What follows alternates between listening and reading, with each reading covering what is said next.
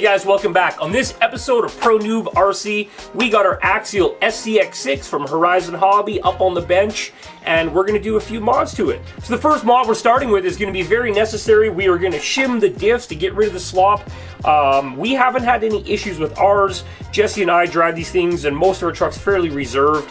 But when we do want to be, hammer down and get a giver on it, we don't want them to break. So we're going to shim out the diffs with some Arma shims, and we'll show you how to do that, and we'll throw some part numbers in. So stay tuned. We're going to rip the front axle and the rear axle out of this truck, and then we'll start putting some shims in the diff, and we're going to swap out the 2 million weight grease they have in the axles for some Cow RC Utter Butter. Okay guys, once you get the tires off, you got to take off your fancy little hubs, your two 10mm wheel nuts. Keep the tires on the ground when you're doing that. The best thing is give your wrench on there and kind of give it a few smacks if you don't have an impact set up for it. We don't like to use impact on an RC, so we just give it a couple slaps. We just used our Horizon Hobby Team Lossy wheel wrench from one of our Nitro race buggies when we used to be cool. Now if you have a cordless drill with a 2.5, you can actually get to all the screws in the back of the diff without taking out the front diff. So all we need to do is pull out this one big long screw so we can free up these links, pull out, no, just leave that one. Then we can pull off our knuckles and then slide the axles out, pull that out, pull off the pumpkin cover there and get rolling. So I'm gonna flip this big guy over and we'll start pulling that out. You don't want to just turn your steering slowly all the way over.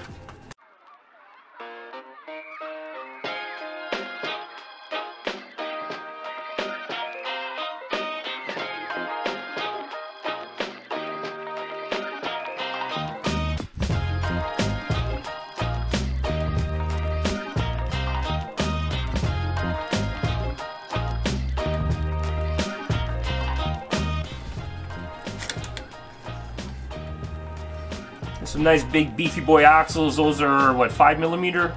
Yeah, 5mm axle shafts. Those are decent.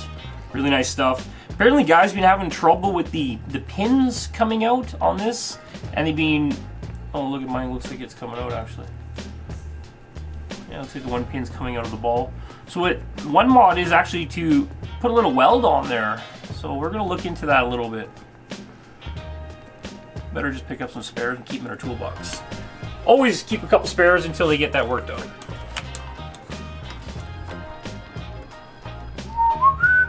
No, that seems fine. So look at how beefy these parts are, you guys. Love this truck. Love it. Okay, that's open. Now let's crack this pumpkin off, and then we can start to deal with that 2 million weight silicone oil that they put in there, or 20 million weight or something like that. I have some from Offna for the monster truck diffs, remember? Oh no.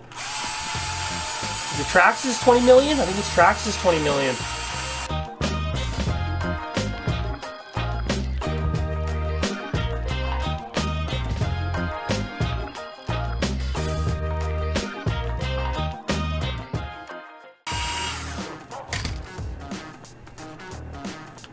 Okay, so before you pull it off, you're going to want to get a rag and put that in there so you're not oozing the goose inside your...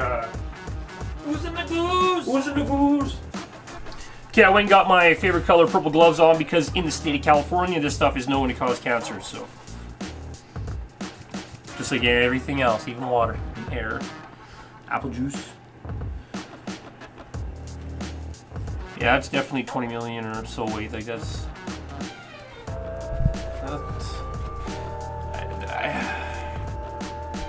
I'm just gonna make these weird sounds like.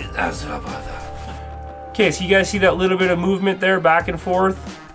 It's very tiny, but if we could bring that in tighter to the gear, we're obviously gonna be sitting a lot better on the gear, a lot happier. So what we need to do now is to actually just pull this differential out and put a couple shims in behind the bearing, and then we're gonna clean out the rest of the goo. I'm gonna clean that out, pull it out, and then I'll be right back with which shims we're putting in. Okay guys, the shims we're using on this differential are the AR709052 from Arma. They are 12 by 15.5 by 0.2 millimeter. So these are 0.2 millimeters each. We are going to start with one, throw it in there, and see how it feels.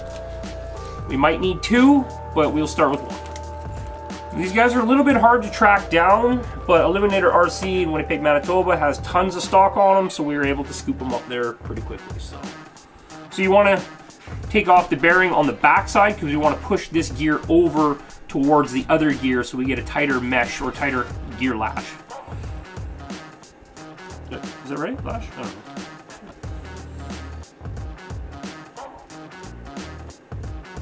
We'll start with 1. Now I went and took all that goopy crap out of there.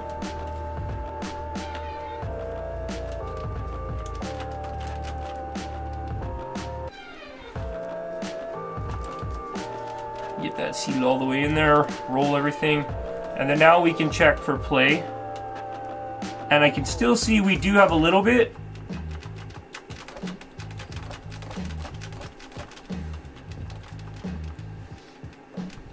So we're going to pull that out again, and we're going to add the second one. So that is going to give us a total of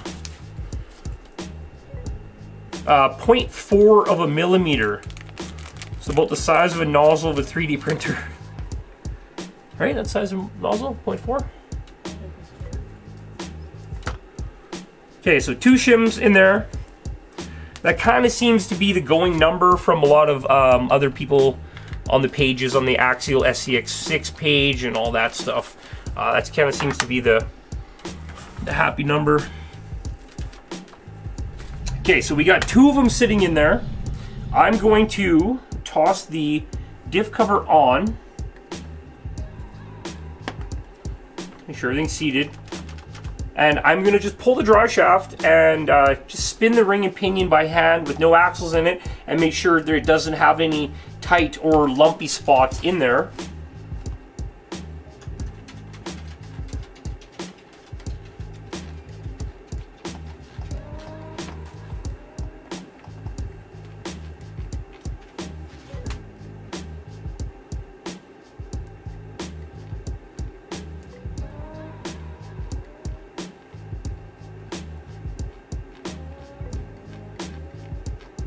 That's what I'm thinking.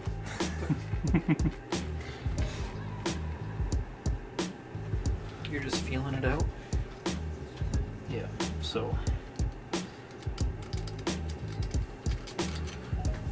So with the 2 in there, it does feel just a little pinch on the tight side. So I'm gonna just take 1 out and go back to that and see how it feels again. Now, you don't wanna have not enough or too much, right? It goes both ways with this, so we'll set that in there. And look at that. You see, it doesn't. You don't hear that ring sound. It's just nice and smooth and buttery. So 0.2 of a millimeter is enough on this differential. There's no play. There's just a tiny bit of play. Now that little bit of play is good for when everything's spinning and riding. It's okay to have a little bit, but not too much, right? So that's butter right there. Yeah, so 1 for the front on this rig. Your rig could be different. It's all molded parts and such like that. Now we're gonna throw the cover on and make sure it doesn't develop a tight sound. Once that's kind of pushing on the bearing caps a bit more, right? Everything's seated. So that feels good. Everything's fantastic. So we're gonna put this guy back together, and then we're gonna rinse and repeat on the rear axle. That's pretty much how you guys do that in a nutshell. Just put it back together the same way we took it apart. Do pull your dry shaft off, very important, and just feel out your input. You should be able to give it a little flick and it should roll just like ours is doing. I don't know if you can see that, probably not, but yeah, so just give it a couple little, just make sure she's happy in there, right? And then yeah, you guys can put it all back together and get the trail rolling.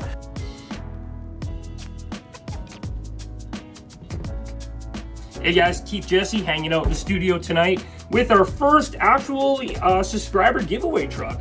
This truck we actually bought to give away to you guys. So all you have to do is like and subscribe. Once we hit the 15,000 subscriber mark, we are gonna do a live draw and this truck's gonna go out to 1 lucky winner. Stay tuned.